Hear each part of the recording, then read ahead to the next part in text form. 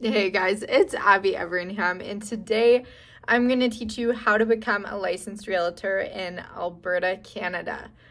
So anyone that's been thinking about getting their license and kind of is wondering how the process works, this video is for you. Do I need a realtor? I'm a realtor from Calgary, so listen and learn. I've been studying the industry since I was young and could yearn. I like golf and the gym, board games too, so if you have some common interests, subscribe and we'll stick together like glue. Guys, it's Abby Everingham, and I'm about to show you one of my listings, 11330 86th Street. So I've heard a little bit of a rumor, and I don't know if this is true or not, that as of June 2022, so this upcoming June, the month I am filming this is January, late January, you're gonna have to get your license through SAIT, kind of like the setup that they have in Ontario. As of now, this is how you get your license. This is how you got your license a year ago when I got mine. If you can get in before June when they switch it all over, that's what your objective is gonna wanna be, because I'm sure once you have to get it through a college, first of all, it's going to be harder to apply. Right now, all you need is your high school diploma for one, and then a criminal background check for two, and that's it. Second of all, I'm sure it'll cost more money. And then third of all, I feel like it'll take a little bit longer, and they might have an amount that you can't exceed each week of working in your license, opposed to right now, it's all at your own pace. So you could get it in a month if it took you a month, or you have up to 2 years to complete it in total. So you could wait out those whole 2 years. So step one into getting your license in Alberta is you're gonna do it through reca.ca. So reca.ca. This is where you have to get your license. And this is where all like the courses and the schooling part of it is. So they have it split up into two groups, and this is if you solely want to get your residential license. First one you're going to do is the fundamentals of real estate. And this course is 10 modules. Honestly, each module is really long. Like I'd say about each module is 10,000 pages. And you have up to a year to complete this. I'd say it takes the average person about 3 months to complete. Yeah, I mean, I worked on it probably about like an hour a night for 3 months. It took me like 4 months to get my license. So maybe it was 2 months that I worked on the fundamentals. But a really good trick that I learned is you can actually get your Apple phone to read to you. It's for people, it's a feature they have for people that are blind. And if you look up how to do that, like how to get your phone to read to you, it's just something in the settings. And then when I was driving, I'd log on to reca.ca on my phone, and then you swipe down both your fingers and your phone will start reading it to you. So I figured out a little loophole on how to listen to my license opposed to actually having to physically read it on the computer screen or in the book. And then once you finish all of these modules, that's when you take the test on it. You have to score at least at 80% on your real estate test. And this is just of the broad of fundamentals, goes in a little bit to commercial, a little bit industrial, a little bit residential, and a little bit rural. And it just kind of says like the basic laws and terminology that you're going to need to know for that. Then once you have done that, so that course costs around like $1,200-1,300 if I remember correctly. Then you do the test, which costs I think $150. Have to score 80, and then you're graduated the first part number one. Then you go on to residential. If you want to do only commercial, you do your commercial. Property management, you pick what one you want to do. Most people are probably going to want to do residential. And then it's the exact same thing. So the course is about the same length. I think it's only 9 modules for the residential, but they're longer chapters, so it kind of balances out.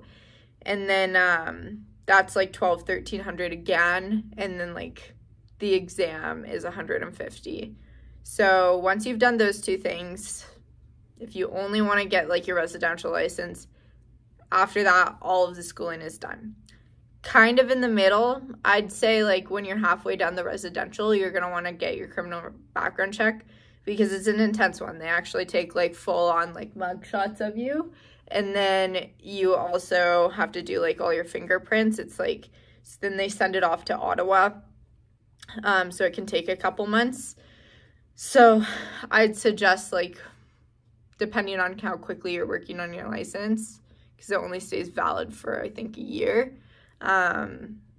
Go get that done. And you can get that done at any local police station. I think you just call and book an appointment.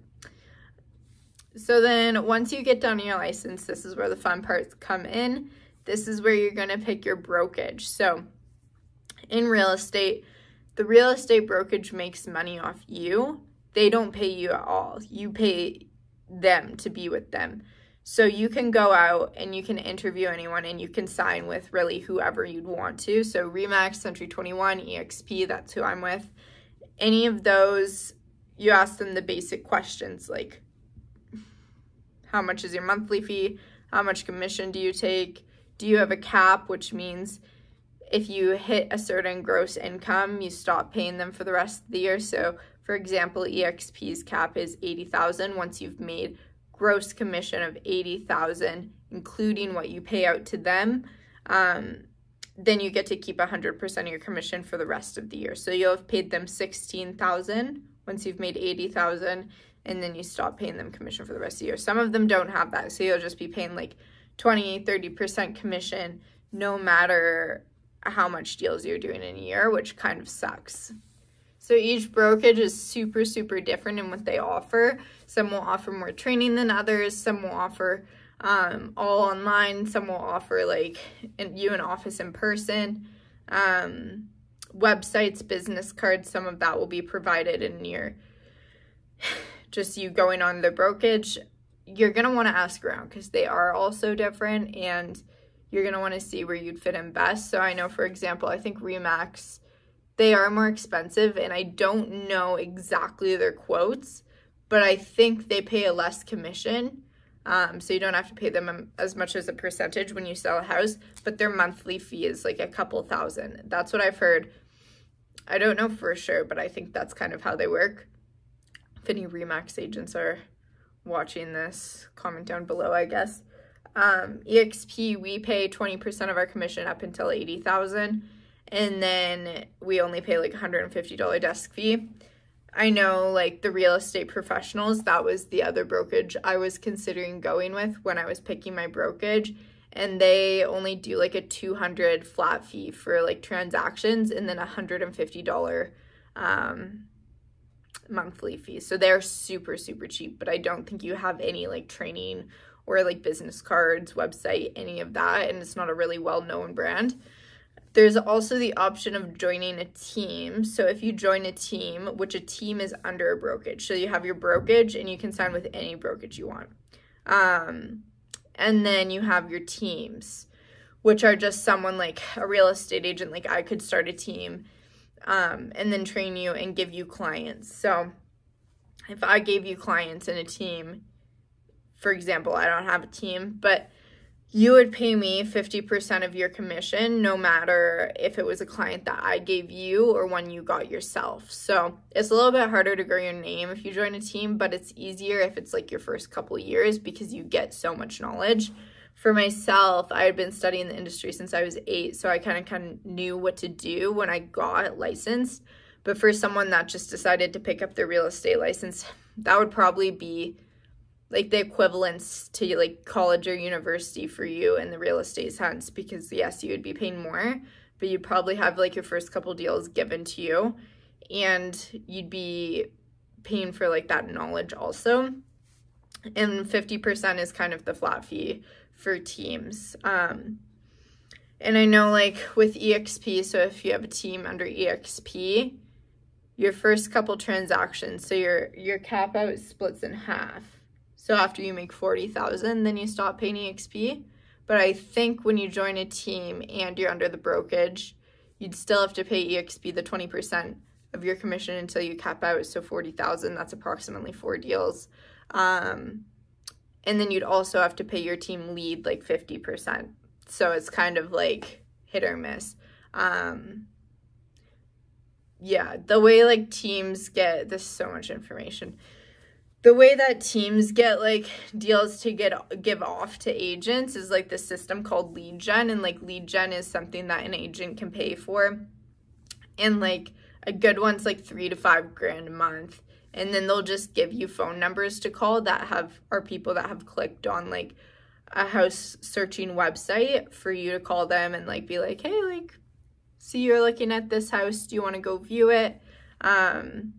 What's like getting you in the thoughts of moving, type stuff like that. I've never used lead gen. I get all my clients organically through social media or door knocking or referral sphere, stuff like that, but that is an option as well.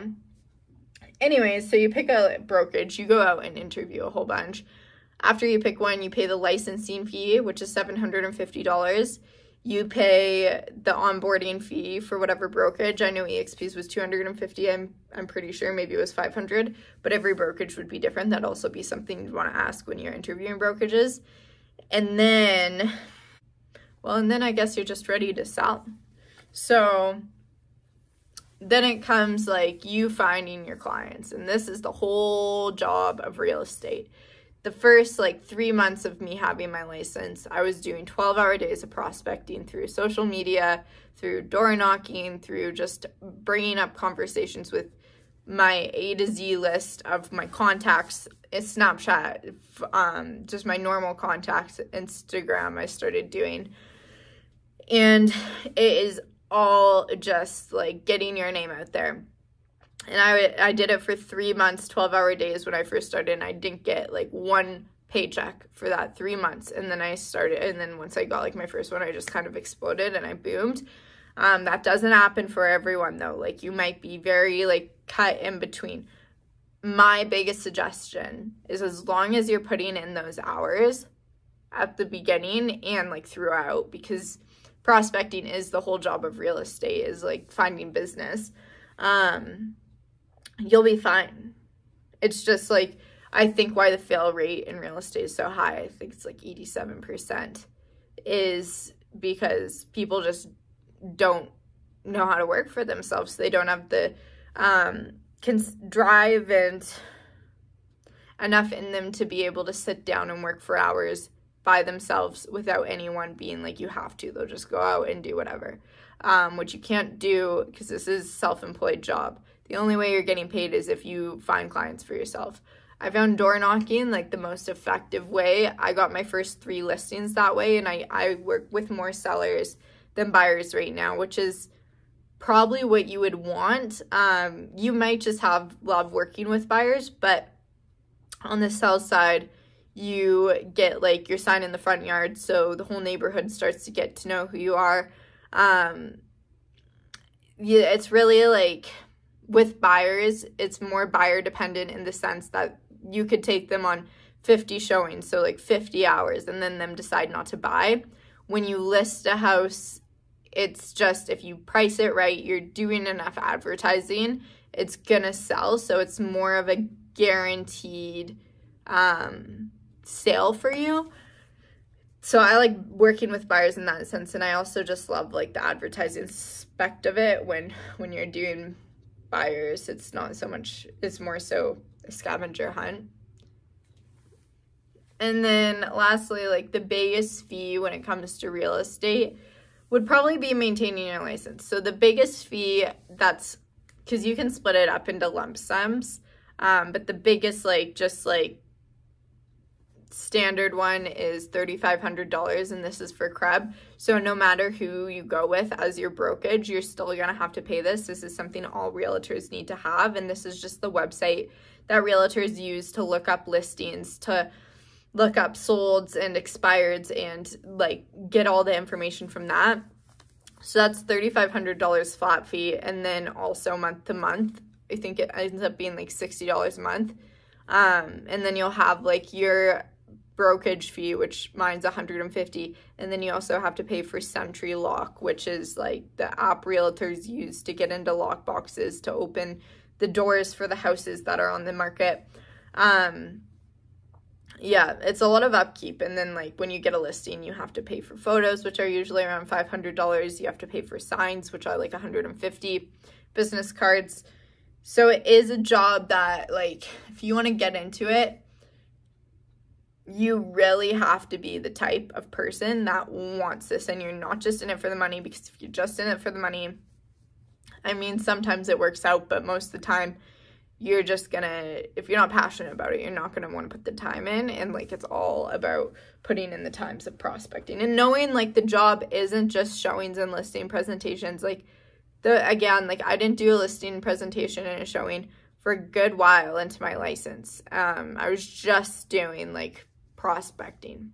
So I think that like wraps up the video. If you guys have any questions about getting your license, and still like are a little bit, I don't know, worry of if you want to, it is a great job. It's the type of job I wake up every single morning and I'm super, super excited for the day.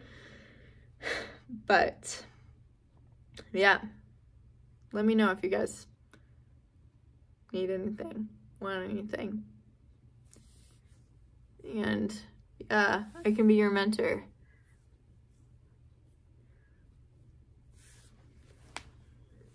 This week has been crazy for me, like such a roller coaster. I got 2 new listings, which is exciting.